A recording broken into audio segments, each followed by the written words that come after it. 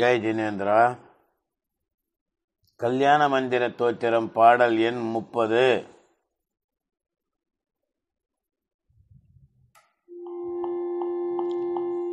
விஸ்வேஸ்வரோபி ஜனபாலக துர்கதஸ்த்வம் கிம் வாக்ஷர பிரக்ருதிப்யலிபிஸ்த்வமீஷ அஞ்ஞானவத்யபி சதைவ கதஞ்சித்யேவ ஞானம் த்வயி ஸ்ஃபுரதி விஸ்வவிகாசஹேதோ.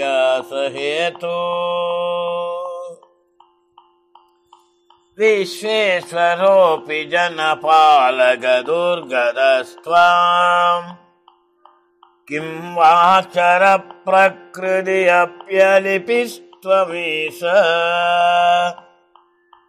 அஞ்ஞானவத்யபி சதைவ கதஞ்சித்யேவ ஞானம் த்வயி ஸ்ஃபுரதி விஸ்வவிகாச ஹேதோ. பவ்யர்களே, இந்த இடத்துல பார்த்தீங்கன்னா ஜனபாலக, பிறவி துன்பங்களிலால் கஷ்டப்படுகின்ற ஜனங்களை காப்பாற்றுகின்றவரே. துவம் நீர், விஸ்வேஸ்வர ஹபி மூ உலகத்திற்கும் பிரபுவாய் சுவாமியாய் இருந்தோ துர்கத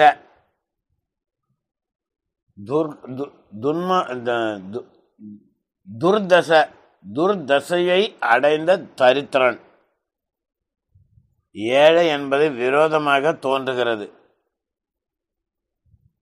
ஆயினும் துர்கத அப்படி சொன்னா இந்த இடத்துல மூ உலகிற்கும் பிரபுவாய் இருந்தாலும் கூட நீங்கள் மிக மிக சிரமத்தினாலே அறியக்கூடியவர் அப்படின்றது மறைந்திருக்கிற ஒரு மறைபொருள்.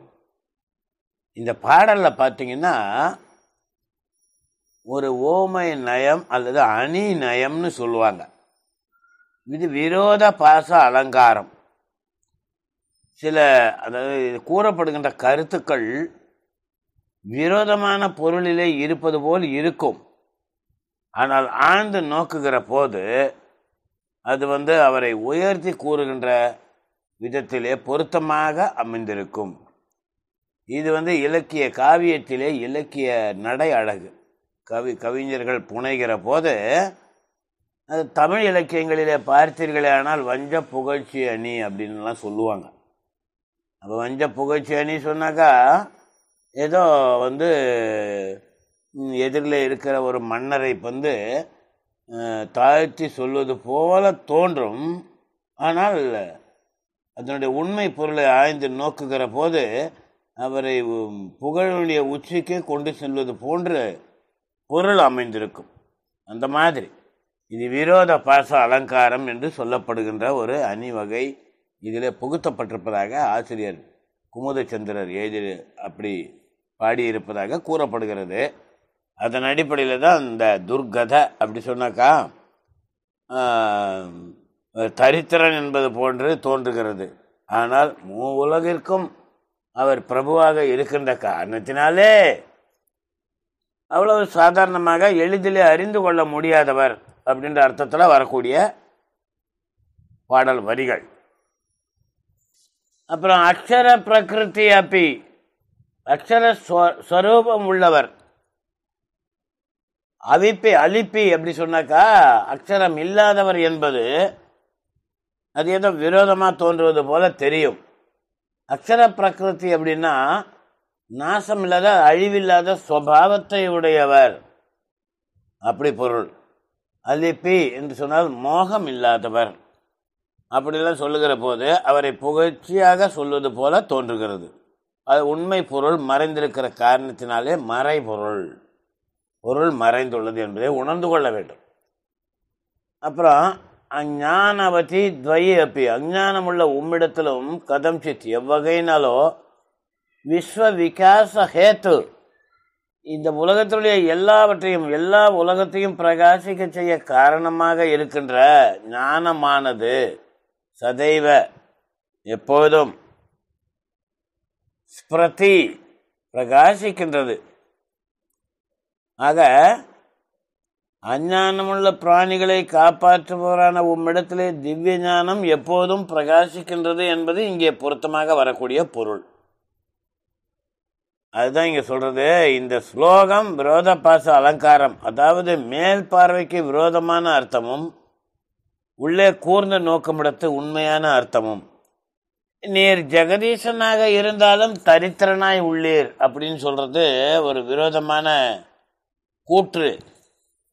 ஆனா நீர் ஜெகதீசனாக இருந்தாலும் வெகு சிரமத்தினாலே அறியக்கூடியவர், அது பொருத்தமான கூற்று. அதுக்கடுத்து ரெண்டாவது பார்த்தீங்கன்னா, நீர் அக்ஷரத்தின் சுபாவமாக இருந்தாலும் எழுத்தினுடைய சுபாவமாக இருந்தாலும் கூட அக்ஷரம் இல்லாதவர், அதாவது எழுதப்பட முடியாதவர். இது பார்த்தீங்கன்னா விரோதமான போக்கிலே சொல்லக்கூடிய ஒரு கூற்றாக அமைந்திருக்கிறது. ஆனால் நீர் எழுத்தினுடைய சுபாவமாக இருந்தாலும் மோகம் இல்லாதவர் அப்படின்ற அர்த்தம் பொருத்தமான கூற்றாக அமைந்திருக்கிறது. அதுபோல் மூன்றாவது கருத்தாக இதில் அமைந்திருப்பது என்னன்னு கேட்டீங்கன்னா, நீர் ஞானம் இல்லாதவர் ஆயினும், ஞானம் இல்லாதவர் ஆயினும் அப்படின்னு சொல்லும் போதே விரோதமான கூற்றுறது. எல்லா உலகத்தையும் பிரகாசிக்கக்கூடிய ஞானம் எப்போதும் உம்மிடத்துல இருக்கிறது, அது விரோதமான கூற்று தானே. ஆனா அஞ்ஞானமுள்ள பிராணிகளை எல்லாம் காப்பாற்றுபவரான உம்மிடத்திலே திவ்ய ஞானம் எப்போதும் பிரகாசிக்கின்றது என்பது பொருத்தமான கூற்று. அதான் இது விரோத பாச அலங்காரம் அப்படின்ற ஒரு அணிநயத்திலே அமைந்திருக்கின்ற பாடல் என்று குறிப்பிடப்படுகின்றது. ஆகவே பாடலுக்குள் இன்னொரு முறை செல்வோமா?